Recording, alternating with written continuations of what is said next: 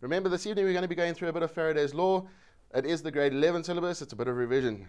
Just a little bit of background. Michael Faraday, who was he? He was an English physicist. He was a mathematician. He was busy doing some practicals, and what he needed is he needed a constant electricity source.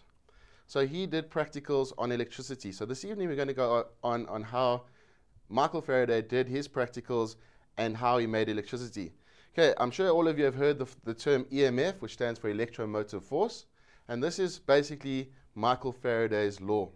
What he realized that is when he takes a magnet and he puts it into a coil and he moves the magnet in and out of the coil, okay, he noticed that you get an electric current produced. So what we have is that if I draw a very simple, not like that, if I draw a very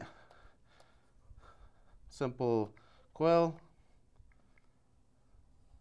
like so, and then I take a bar magnet, a north pole and a south pole, I'm going to notice, and then I move it in and out of the coil, I'm going to notice that there's a electric field produced. So if I take that and I now connect it to a galvanometer or an ammeter, I'm going to notice that there's an electric field produced. The interesting thing about this law is this is still the same law that we use today to produce electricity. Eskom,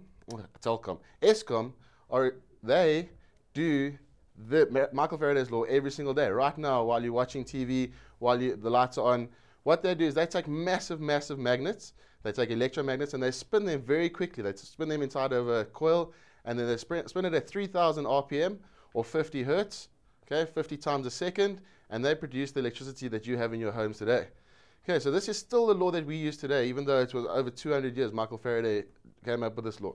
So what I have here is just a coil just to show you that if we take a magnet and we put the magnet inside the coil, or what we call a solenoid, if we put a magnet inside the solenoid and then take it in and put it back out, take it out and put it back in, we are going to produce an electric current.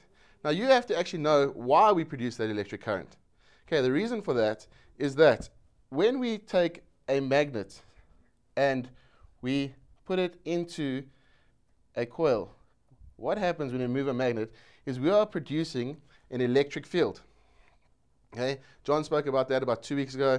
Phil started going over it on Tuesday. But what actually happens is we produce an electric field. So our magnet moving into our coil has got an electric field around it. And then when we move it, we're actually going to produce an electric, or we're going to make an induced current in the coil or in the solenoid. There's a few formulas that you're going to have to remember for your exams. They are phi is equal to BA. Okay, what does phi stand for? Phi stands for magnetic field.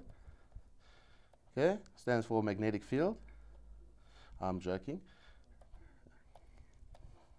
Phi does not stand for magnetic field. Phi stands for magnetic flux, sorry. Magnetic flux. Magnetic flux. And what is magnetic flux? Magnetic flux is the amount of the strength of the magnet. So magnetic flux is measured in Weber, and the symbol for Weber is WB.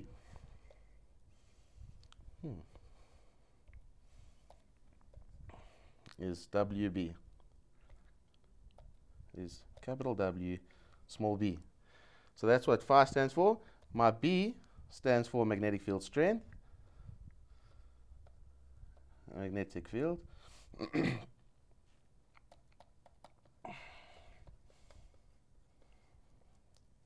And my magnetic field is measured in Tesla, and the unit for Tesla, the SI unit, is capital T.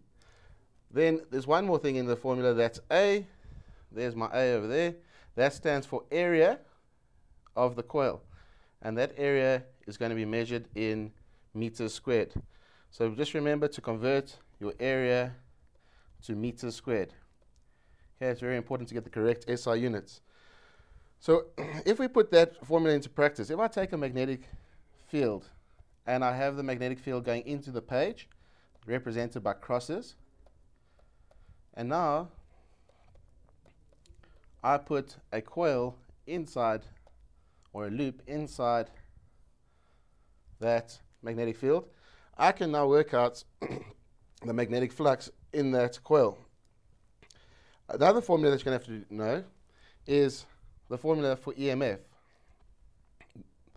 Okay, electromotive force is minus number of coils, delta phi, okay, over delta t.